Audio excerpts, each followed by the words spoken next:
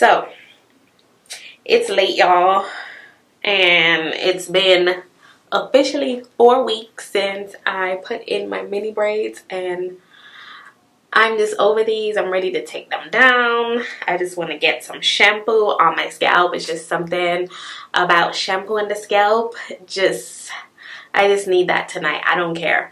Even though it's like 10 o'clock, I'm probably going to be up until 1, 2 o'clock, and I don't even care at this point. I'm ready to take them down.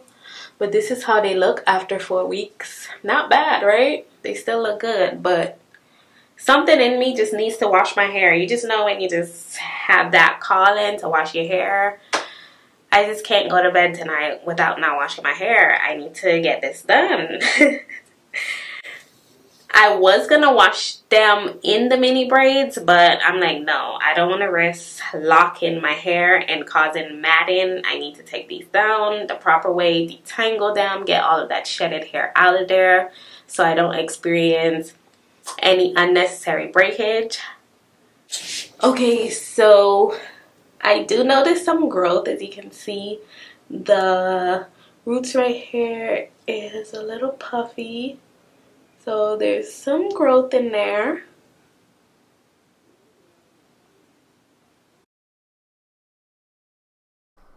So I'm beginning the takedown process, and if you can remember, I started my mini braids with twists at the end, and this come in very handy for the takedown because it makes it a whole lot easier. So right here I'm loosening out the twisted section. I only twisted about 1 inch at the bottom of that braid, so it's not very high.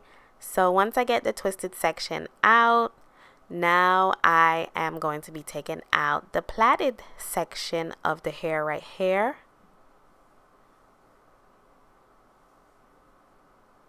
For the plaited section, I'm using my rat tail comb, and I use the end of that comb and just poke it through, starting at the ends, very gentle and being patient with the takedown process. How you take down your braids makes a big difference between breakage and no breakage, and whether your protective style was worth it or not. So I'm just using my finger to get it out a bit, but obviously that was not working. So I went back to using the rat tail comb for the remainder of this takedown. So I just pushed the tip of that comb through the braided section at the end. So make sure you don't go all the way up the shaft of that hair, but start at the end where that braid stops. So this process is tedious, and this takedown process took so long. Oh my goodness, y'all. I feel like it took the same amount of time it took to put them in. So I don't know if I will do this again. I'm sorry, but I'm going back to twists for my next run. I don't know, y'all. This took a lot out of me. I think the next time I have to split it into 2 days with the takedown. I feel like because I did it all in the same night, it was just so much work. But yeah, next time I know better. So now you can see up here the braid is coming loose much more easier as I get closer to the roots. So you can use your fingers, switch over to your fingers to take out the roots.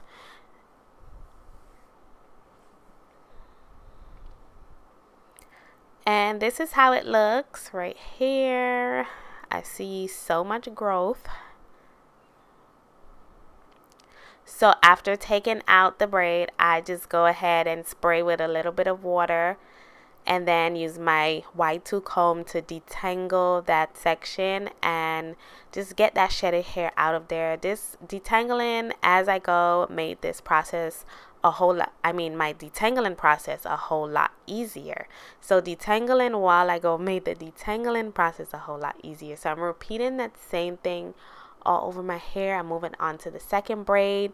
Start by taking out the twisted section with my fingers. Then I move over to using the tip of that rat tail comb to take out the plait section. And I just alternate, go between the fingers or the rat tail comb, depending on what feels best and what is more gentle for my hair.